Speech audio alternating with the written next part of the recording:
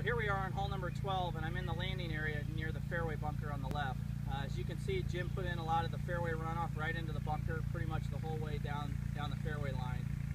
In addition, we have a fairway expansion that's going to tie in closer to the river's edge, similar